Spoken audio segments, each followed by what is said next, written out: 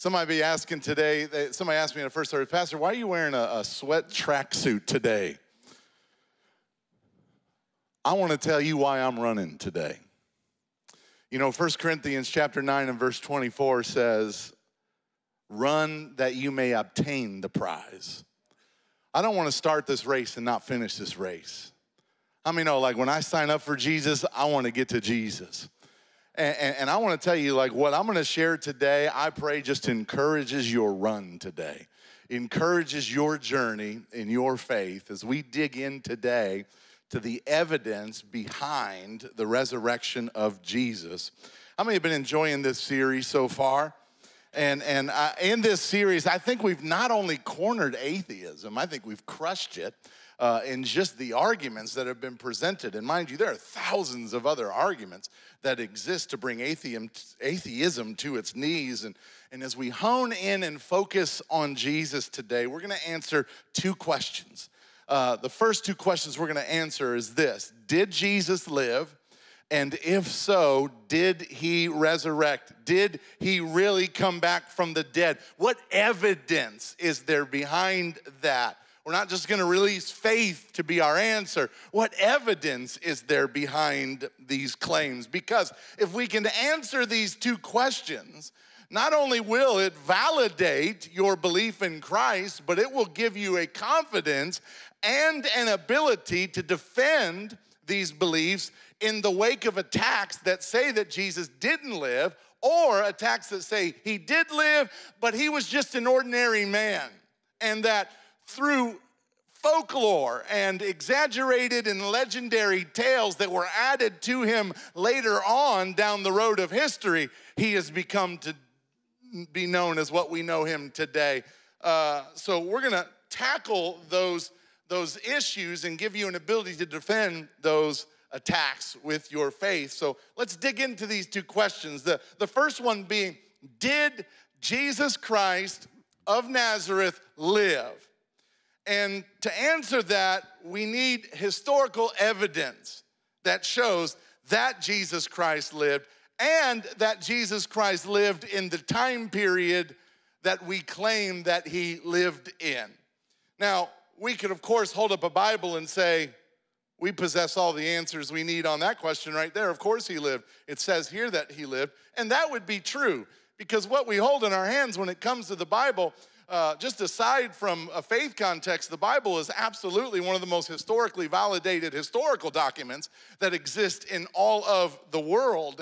And we're going to dig into that heavily next week, but we'll touch a little bit on that briefly today. But for the sake of critical argument, let's look at non-Christian sources that claim that Jesus Christ actually lived.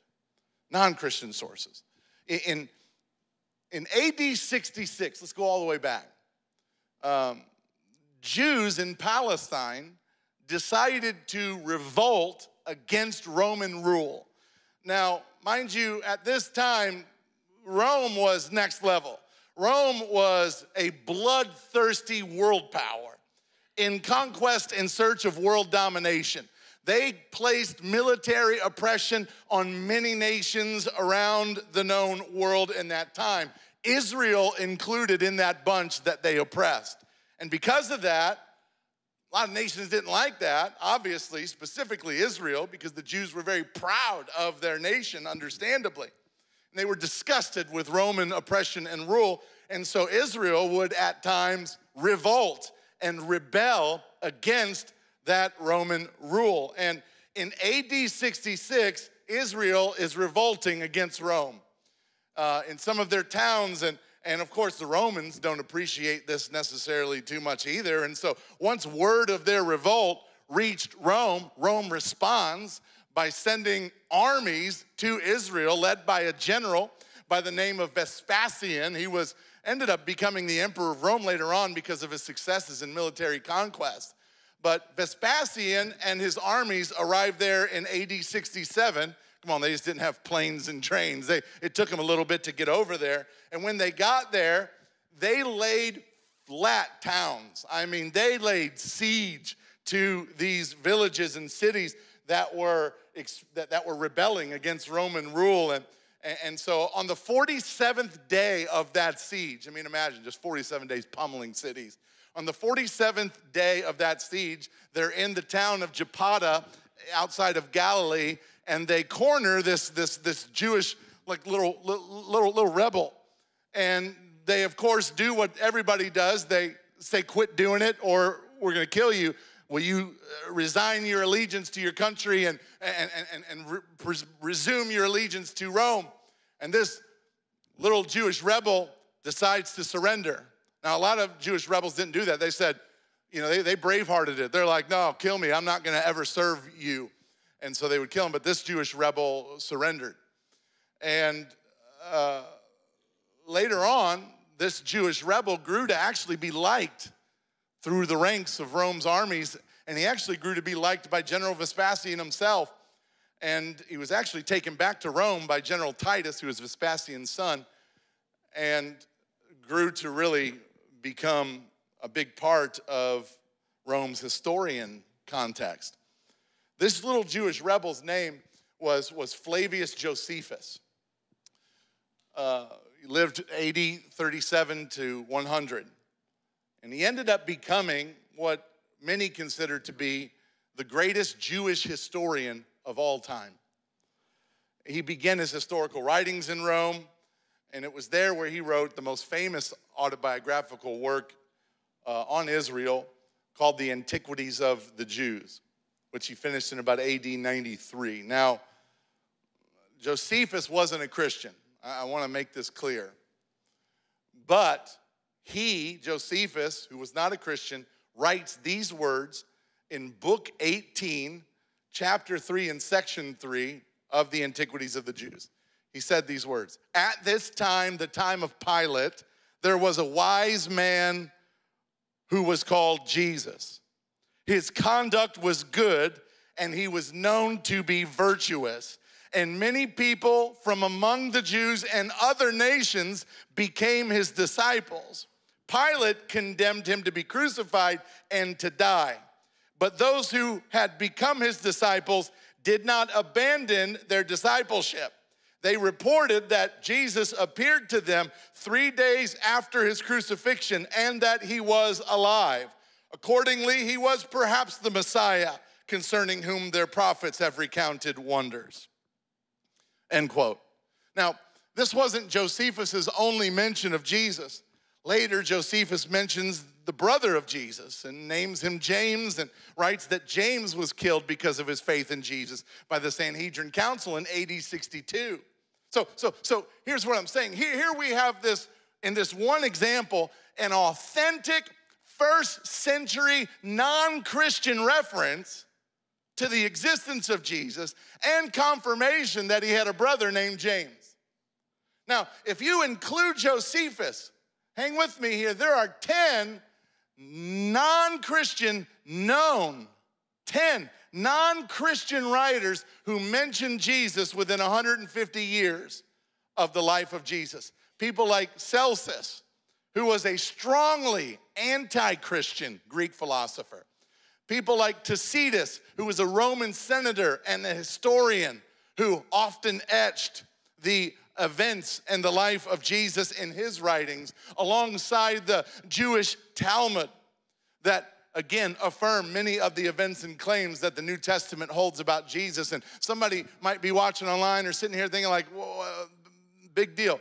To which our response is, it's actually an enormously big deal what I'm sharing right now. Because let me give you an example. Tiberius Caesar, for example. Come on, how many have ever heard of Caesar? Come on, somebody. Like the Roman emperor, top dog, who lived during the time of Jesus. Do you know how many sources there are that affirm the existence of Tiberius Caesar? 9. 9 total sources that's the only way we know that this guy ever lived. You got to go back to history. What's about him? Are these sources validated? There are 9 total sources that affirm the existence of Tiberius Caesar. And Jesus, come on somebody, has 10 non-Christian sources that affirm his existence. Jesus is mentioned by one more source than the Roman emperor in a time of Roman rule. And mind you, again, we're not even including the Bible here. Because if you include the Bible and Christian sources, authors that mention Jesus outnumber Tiberius Caesar 43-9. Come on, somebody. Can I give you a historical fact? Somebody named Jesus came and made a serious impact on this world. Listen, just in light of the non-Christian references, putting the Bible aside, the theory that Jesus did not exist is absolutely unreasonable and crazy. Because how could non-Christian writers collectively reveal a storyline that lines up with and is totally parallel with the claims of the New Testament of your Bible if Jesus never existed? Non-Christian sources reveal claims, like, come on, the 10 non-Christian sources that affirm Jesus existed also affirm and reveal and validate claims that, number one, Jesus lived during the time of Tiberius Caesar. Number two, that he lived a virtuous life. Number three, that he was a wonder worker. And if you're taking notes, don't hurt your hand. I got all this for you in the message notes in your app. That number four, he had a brother named James. Number five, he was acclaimed to be the Messiah, meaning Savior. Number six, he was crucified under Pontius Pilate. Number seven, he was crucified on the eve of Jewish Passover. Number eight, all sources affirm that darkness and an earthquake happened the very moment he died on the cross. It's a historical fact. Non-Christians even affirm that. Number nine, that his disciples believed he rose from the dead.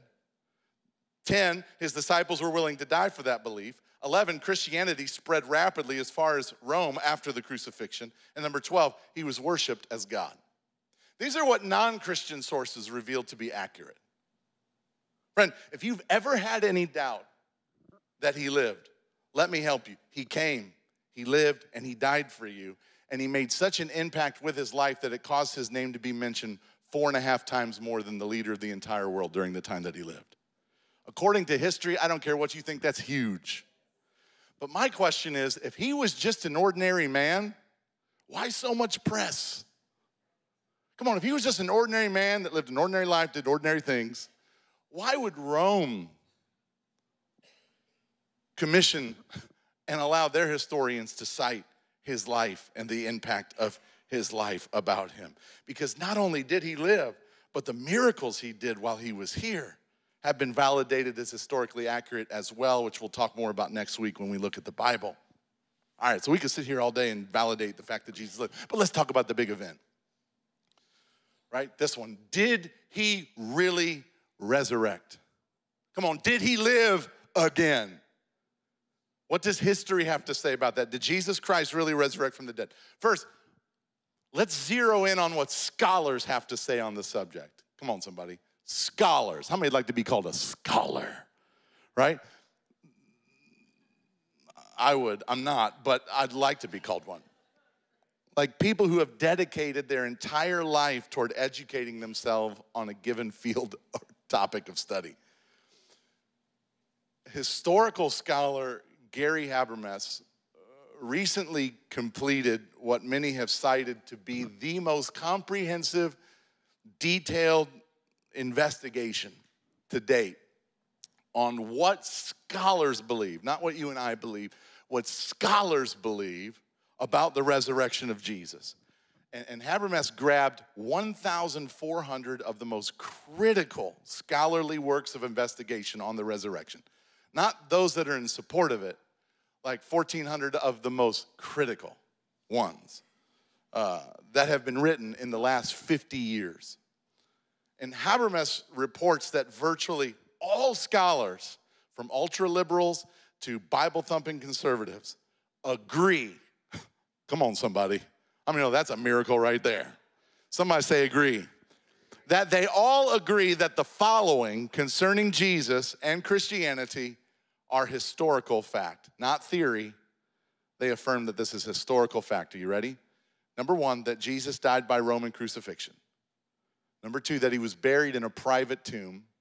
And number three, that soon after his death, the disciples were completely discouraged and bereaved, having lost all hope. But concerning the claims of his resurrection, all scholars agree, number one, that Jesus' private tomb was found empty 3 days after he died. Number two, that the disciples had what they believed were actual appearances of the risen Jesus to them. Number three, that through this claimed experience, these disciples were dramatically transformed to the point where they were willing to die for this belief when faced with death for preaching it. Number four, word of the resurrection spread very early after his death, that it was not an added tale to the story 100 years later. In fact, the disciples' public testimony and preaching of the resurrection took place in Jerusalem, which is where Jesus was crucified and was buried shortly before, right? The resurrection. They also affirm, number five, that every time we have record of the disciples' preaching, it includes a death and a resurrection. And number six, that James, the brother of Jesus, was extremely skeptic before this time, and he was converted when he believed he also saw the risen Jesus. These are what skeptics rise to agree on. But for the sake of being fair to the other side of the room who say that Jesus did not resurrect, let's look at those objections. Let's look at their arguments and their claims. And we got to go back to week one when I say this, right? Because if you're going to make a truth claim, then you've got to put some evidence to back up that truth claim that you're basing it on. If you're going to say Jesus didn't rise, what evidence do you have that he didn't rise? We have evidence that we say he did. What evidence and argument do you have that says that he did not? I'm going to give you the most frequent and used arguments given by skeptics on how Jesus Christ could not have risen from the dead. Number one, this one right here, the hallucination theory. And mind you, there's a few others, but I'm giving you the four most used, which claims that the disciples believed they were seeing a risen Jesus, but what they were actually seeing were hallucinations of the risen Jesus. Like perhaps they sincerely, nobody questions whether or not they sincerely thought it because of the transformation that happened afterwards. But they were hallucinating, and if you really want to see something, you can see it. And first, this theory has many flaws, but let me give you just a couple so you can know how to move around that point. Number one, hallucinations are not experienced by groups. They're experienced by individuals. Physicians say hallucinations are a lot like dreams, solely individual experiences. Come on, if you're married, you don't wake up in the morning and your spouse looks at you and goes, "That was an amazing dream we had last night, wasn't it?" And you don't go, "Sure was, baby. Let's dream it again tonight." You know? Now, dreams, like hallucinations, are not collective experiences. They are individual. So the only way that this theory would have legs is if every single person somehow hallucinated the exact same encounter with the resurrected Jesus, with the exact people that were claimed to be in the room when he showed himself to them. And that would be so difficult to do because Christ was recorded as having appeared to a variety of different people in a variety of different settings over a 40-day period of time, men and women. He's seen walking with people, talking, eating food with people. A total of 500 people were recorded as having seen the risen Jesus within that 40-day period of time after he resurrected. Doesn't really have legs to stand on. Number two, the witnesses went to the wrong tomb. Now, perhaps they forgot where he was buried. And my rebuttal to this argument is really all Rome would have to do is go to the right tomb and go, "Wrong, he's right here," right? And then parade his body and go, he's been here this whole time. He's not alive like you say that he is. And going to the wrong tomb would be so difficult because, friend, the tomb where Jesus was buried was known by people. Jesus was recorded as being buried in a borrowed tomb, borrowed from a man named Joseph of Arimathea. He was a member of the Sanhedrin Council. This was a known man. This was a known location. It's not like you could have just forgot where you put him. And so this theory really has no legs. Number three would be something called the apparent death theory. Is it possible that Jesus didn't really die? Our rebuttal, of course, would be really simply just look at Rome's historical writings on what actually crucifixion entailed. Rome, under their death penalty system, was very thorough to ensure that their victims breathed their last breath. Alongside Josephus's writings and other, again, 9 other historical non-Christian sources prove and describe in detail affirming the death of Jesus Christ. That there's no way he lived after a moment like that. Plus, again, for the sake of being too gory, you go into Roman crucifixion, it is a gory experience. Lastly, the disciples stole the body. Now, this is a popular theory, and I'm sure many of you have heard this one before. I know I have. My issue with this theory is this. That would have to mean, if this is true, if they stole the body, that would have to mean that all of the New Testament writers, Matthew, Mark, Luke, and John, along with the other disciples of Jesus and the rest of that spiritual community, would have to have worked together to create this lie, this massive lie, which would have had to have involved stealing the body of Jesus that was underneath Roman guard watch. So how are you getting past those guys, number one? And then being able to take that body, hide it, bury it, burn it, or do whatever with it, and then for some inexplicable reason, get themselves beaten, tortured, and ultimately killed for committing to this lie. I mean, a normal thinking person would have to agree there's no reason to do this. Why would the disciples, who were already bereaved immensely in this moment, decide to embark on such a self-defeating conspiracy? I mean, conspiracies throughout history exist to self-promote, not self-defeat. It's not like Peter was like, hey guys, I got this crazy idea, and I want you to hear me out. Let's steal his body, hide it, lie about it, and then let's every single one of us undergo the most torturous, horrible, and disgusting death and set of circumstances we could ever go through and get killed for believing it. Come on, who's with me? Hands in, let's go. Ready? Like, who's gonna? This theory is diminished by the proven records of history that say that the disciples themselves, to his family, to the Roman guards, and many Jews who all saw Jesus die on the cross and claimed that they saw him rise from the dead, does not allow that to ever hold hands with this claim.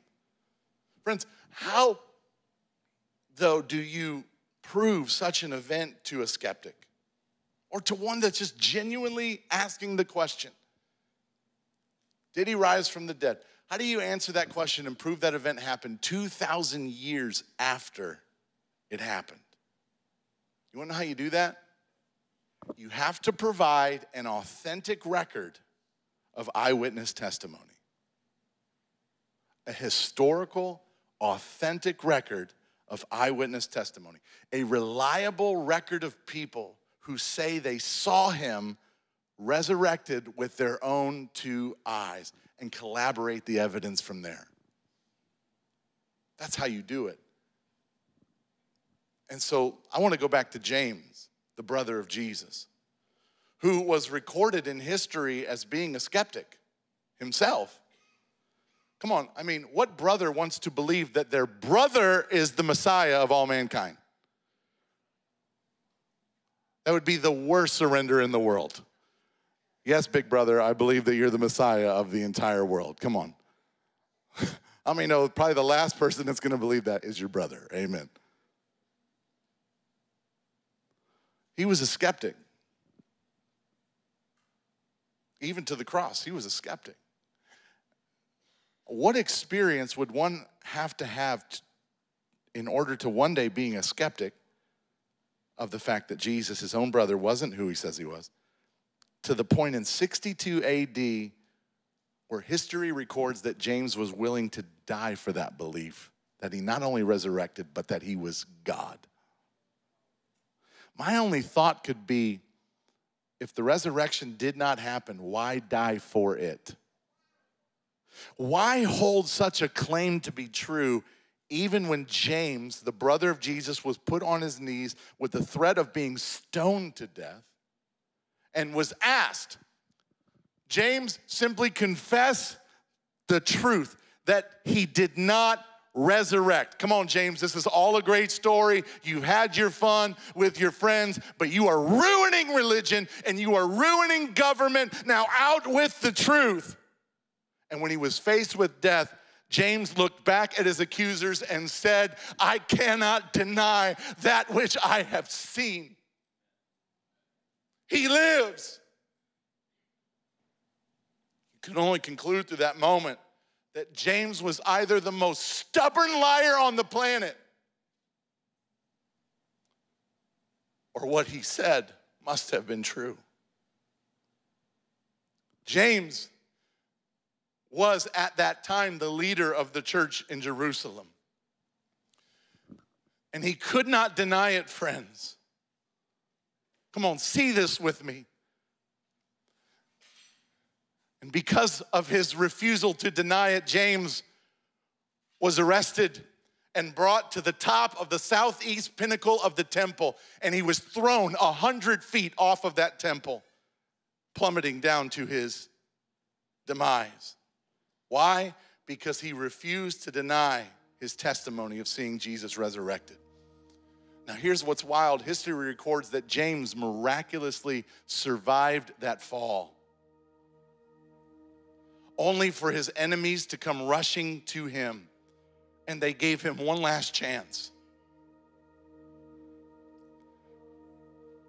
Tell us the truth. What you've been saying has been a lie. To which James somehow was able to utter the words, I cannot deny that which I have seen. And history records him being beaten to death with a fuller's club and sent into eternity.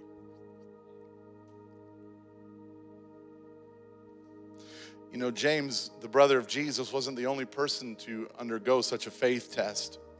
There's another disciple named James, if you know. He was the son of Zebedee, or John. And the martyrdom of James, son of Zebedee, is actually recorded in Acts chapter 12 of your Bible.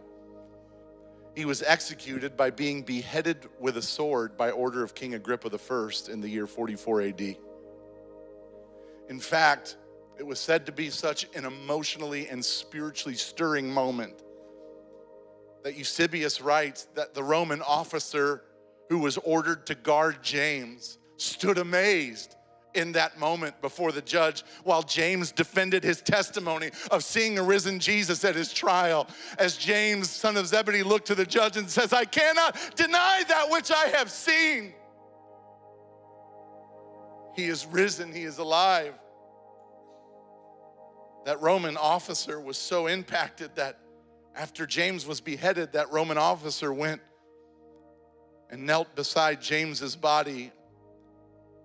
Overcome by conviction, that Roman officer accepted Jesus Christ as his Lord and Savior right there at the dead body of James, son of Zebedee.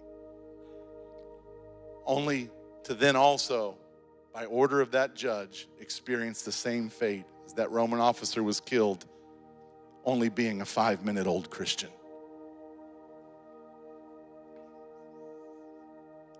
Peter, who, as you know, made a stir for Jesus in this world. After the day of Pentecost, Peter went and turned the world upside down for Jesus, and he was eventually captured and imprisoned in complete darkness in the AD 60s. He was ordered to be crucified on an X-shaped cross. And according to historians, Peter was crucified upside down. Why? Because he begged his tormentors that he felt unworthy to die the same way that Jesus died. And so he said, would you please take my life by crucifying me upside down? I'm not worthy to die in the same way that Jesus Christ, my Savior, died. Philip was crucified according to the Fox's Book of Martyrs. He preached the gospel of Jesus Christ in Upper Asia, everywhere he went, where he finally suffered martyrdom in Elapius and Phrygia. He was scourged, thrown into prison, and afterwards he was crucified while being stoned. It was said to be the ultimate act of hatred ever seen in that region in AD 54. Thaddeus was crucified according to the Fox's Book of Martyrs. He was the brother of James, where he was crucified in Edessa in AD 72. And all he was asked was, deny that which you have said, to which Thaddeus responds to his tormentors, I cannot deny that which I have seen. He lives. Simon the Zealot, according to the Fox's Book of Martyrs, his surname was Zelotes. He preached the gospel in Africa and what is known as Britain today, where history records that he was crucified and later sawed in half in AD 74, with both sides of his body going to the outer gates of that city to warn anyone to preach that same message within their city gates. Matthew, who once collected taxes for Rome, was killed with a spear and with a halberd.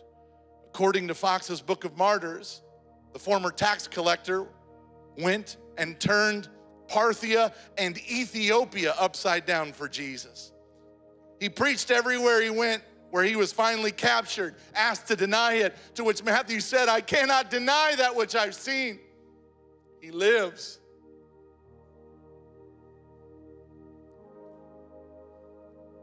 He was run through with a spear and later slain with something called the halberd in the city of Nadaba, Ethiopia in AD 60. Then there's Bartholomew. According to Eusebius, who was a Christian writer who lived during the 4th century, Bartholomew traveled all over the place preaching and leaving behind copies of the Gospel of Matthew. Come on, extra, read all about it. You have to hear the story of our God who sent his Son into the world to die and live again for us. I saw him with my own 2 eyes, Bartholomew said.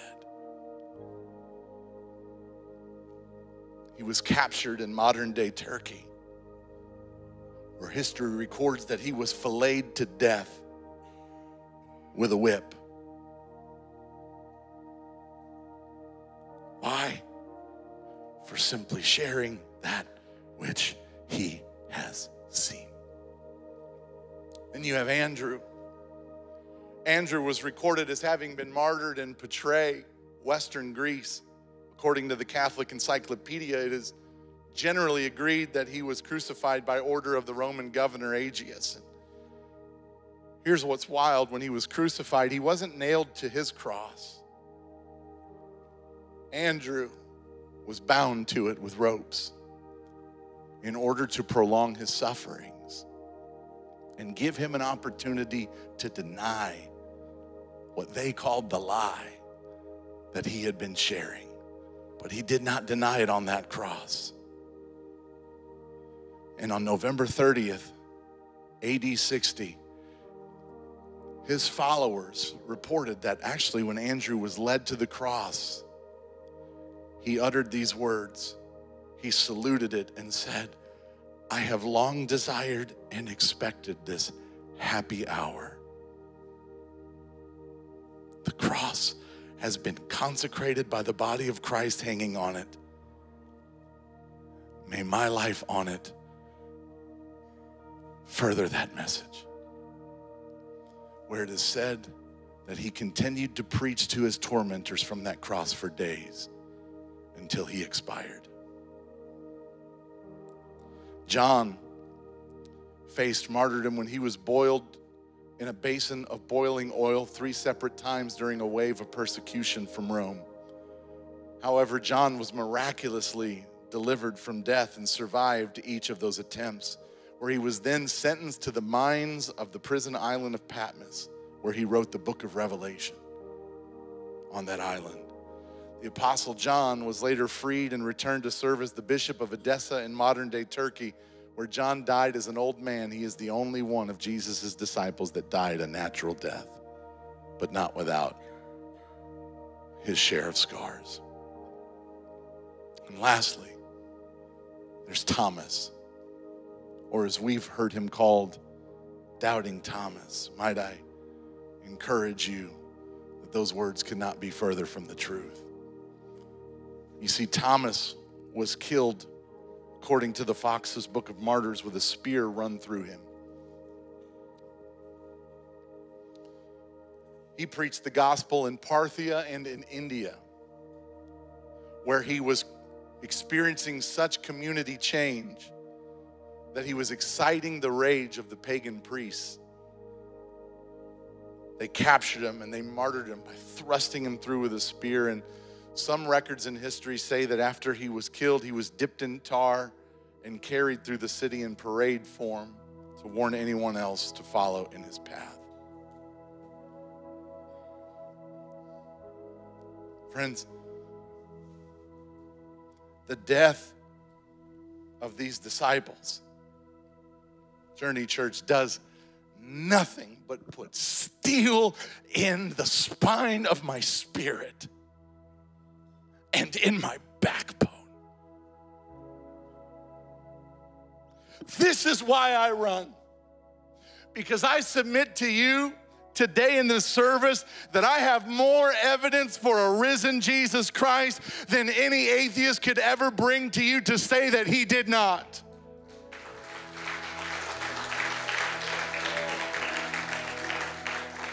That he not only lived, that he not only died, but that he lived again, and he is the Lord and Savior of the world from the first day of history to the last. Would you stand with me today?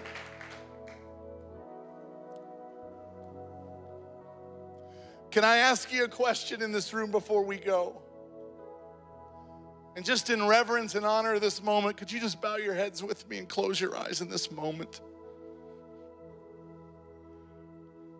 Is he your Lord? And is he your Savior? Would you today allow you the opportunity to give him your life, to save, forgive, make whole, and provide heaven forever too? Your Bible says in Romans chapter 10 and verse 9 that if you would confess with your mouth that Jesus Christ is Lord and believe in your heart, watch this, that God raised him from the dead, you will be saved. Will you take a moment, if you haven't done that, if you're here in this room or watching online and you're saying, Pastor, I want to do that. I want to ensure that I am as sure for heaven as if I was already there. I want to give Jesus Christ the belief of my heart and the confession of my mouth in this moment, that I would have eternal life with him. If that's you in this place and you say, I'd like to give my life to Jesus today, I'm going to count to 3. When I say 3, would you just put your hand up? 1, 2, 3. Anybody in this room? Thank you, thank you. Hands coming up all across this room. Thank you, thank you. Wow, wow. Once you put them up, you can put them right back down. Thank you so much. Anybody else? I want to give my life to Jesus today. I want to make him my Lord and Savior today. Thank you. Thank you. I want you to pray this prayer with me. Somebody say, what's so special about this prayer? Ain't nothing special about the prayer. It's who we pray to that's special. And it's the heart that's praying it that's special. Would you just say these words and mean them in your heart? Come on, let's all say this together. Lord Jesus, I believe you bled and died for me. I believe you rose again for me. And so today, I receive your forgiveness over my life. And I receive eternal life with you in heaven. Thank you for loving me like no one else could, and for giving me heaven forever with you like no one else could. Help me to follow you from this day forward. In Jesus' name, amen. Amen. Friends, if you prayed that prayer for the first time in your heart here at home, your Bible says that you are saved in Jesus' name. Hallelujah. Come on, let's give it up for those that made that eternal decision today. Hallelujah. How many know there's nobody like Jesus? Amen. And let's just close this service today just speaking the name of Jesus. Oh, how many know Jesus is the only hope for the world? Come on, he's the only answer for the hope of the world. Amen. Let's just speak Jesus in and around our lives. Let's close today just singing that out today. Hallelujah.